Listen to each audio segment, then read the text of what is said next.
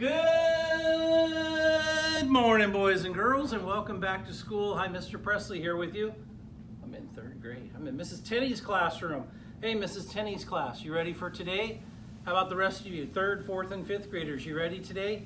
You got this. That's right. Today's the first day of our state testing going on for third, fourth, and fifth graders. The rest of us, shh, we want to be quiet in the hallways. Hey, today is Tuesday, May 17th, 2022. We're glad you're back with us for a day of learning. I don't think it's supposed to rain today, so let's just take that. Highs in the high 50s.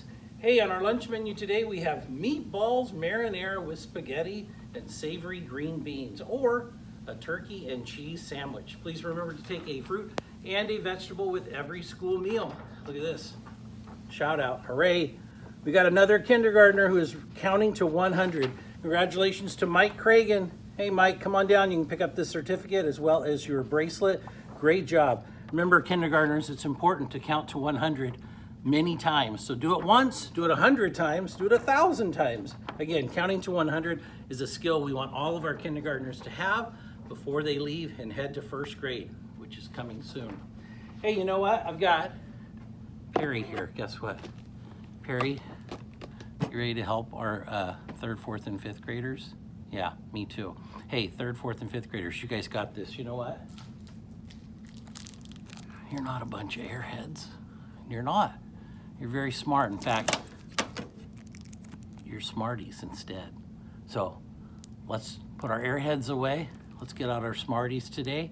Let's have a great day of learning. So boys and girls in third, fourth, and fifth grade, you know what you need to do? Today, you just need to work hard for a little bit. All morning long, work and do your best. Remember, when you're taking a test, it's not about being the first one done. It's about getting the answers right for you.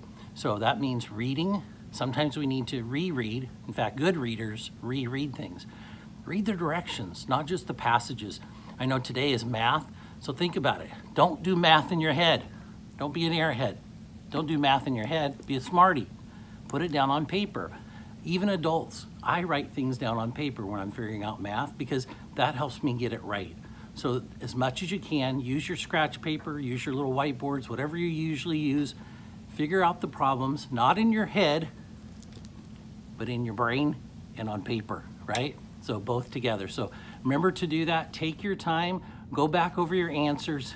This isn't a race. We want you to take your time. We want you to do your best because you guys, when you do your best, you soar. That's right. Falcons soar when they do their best. So boys and girls, do your best. All of us in TK, kindergarten, first grade, second grade, and around the school, we wish you the best of luck as you start your state testing today. You got this, boys and girls. Have a great day of learning, boys and girls, and always remember, Perry and your Fryelands family care about you. Teachers, please lead your students in the Pledge of Allegiance. All right, Perry, let's go.